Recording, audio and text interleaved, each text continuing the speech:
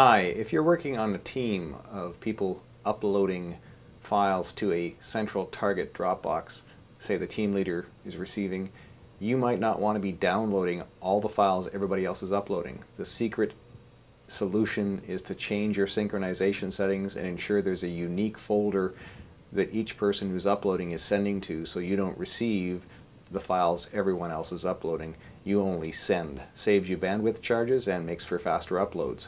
Hopefully this is useful information for you. Have a great day.